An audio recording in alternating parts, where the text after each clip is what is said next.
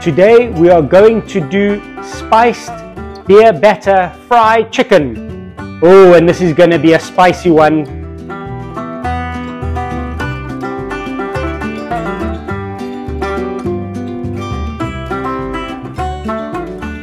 Three bowls. One bowl for the spicy covering, one bowl for the batter, and the other bowl is where we put the stuff when we get ready to fry. Firstly, we're going to be putting the spices into the flour. We're going to just mix it. Let's just make sure that the spices are all mixed into the flour.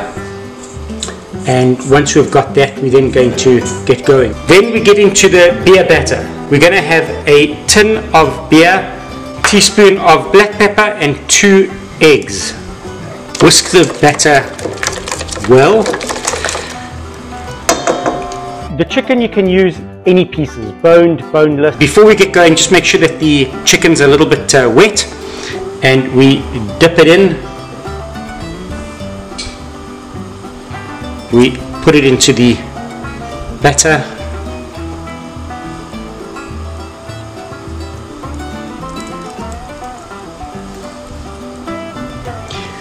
We then put it back into there.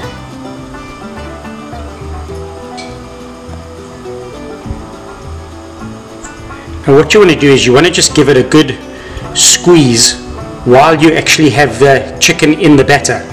And what that does, it actually creates the flakiness as if that you would have like KFC or whatever other fried chicken. So that's a cool little thing to do. And then we do the next one. A great technique on what you should do is you have your left hand for the dry batter and the right hand for the wet batter.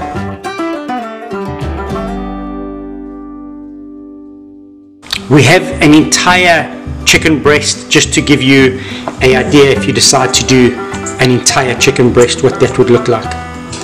And there is no difference in the way that you prepare it, right? So you put it in the dry, dip it in the wet,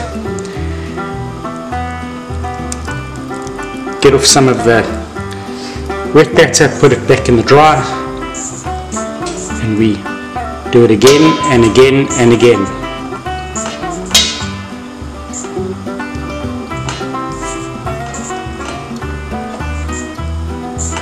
When you start this, just make sure that you already put the oil on heat, because it's going to take a couple of minutes to get the oil up to temperature. And instead of waiting unnecessarily, once you've done all of this, it just makes it a whole lot easier. And again, you can have a look at what the chicken looks like. That it gives you that flakiness of the fried chicken, which is going to be delicious.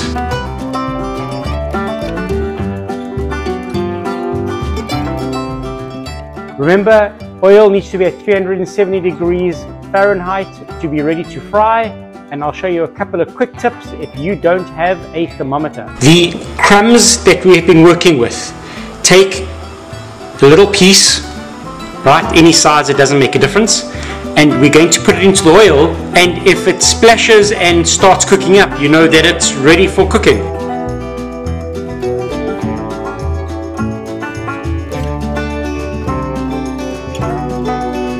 A few things when it comes to the oil. One, you do not put all the chicken in one single go, because as you add in the chicken, it decreases the temperature of the oil. So you need to put in a couple of pieces at a time, let it cook, and when you take it out, give it a couple of minutes, let the oil come back up to temperature, and then you add more stuff to the oil. Do not do it in one go. If the oil is too low, it absorbs, the chicken absorbs the oil, and it becomes a mushy, gushy mess of oily, disgusting chicken instead of crispy fried chicken where it is coated instead of just flooded. Okay, now we're going to test it and check at that. It works. Do a thermometer test. It comes in at 370. Look at that. On the mark. Well, 371 is the mark. What we do with the chicken, just put one piece in, just let it just stay there for a couple of seconds. Don't just throw it in, and then just put it down and it'll just bubble away, and we just keep on trucking. Cool, let's put this monster piece in.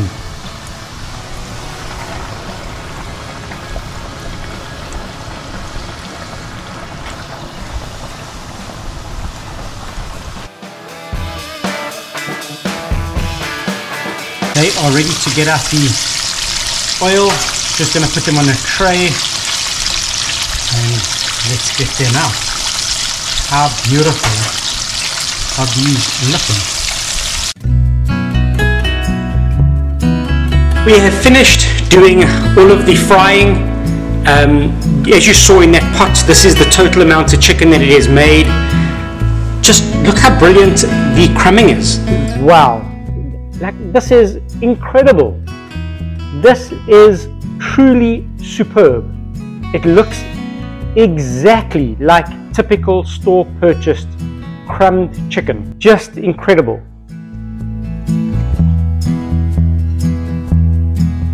It's got crunch, the flavor. Wow, this is really, really, really amazing. It is fantastic. For a piece of chicken that's been battered and bruised.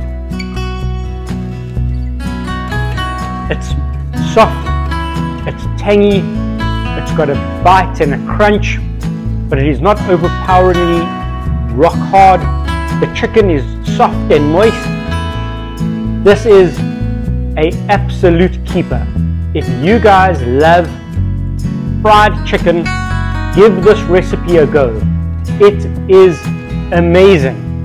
And with that, catch you guys on the next one.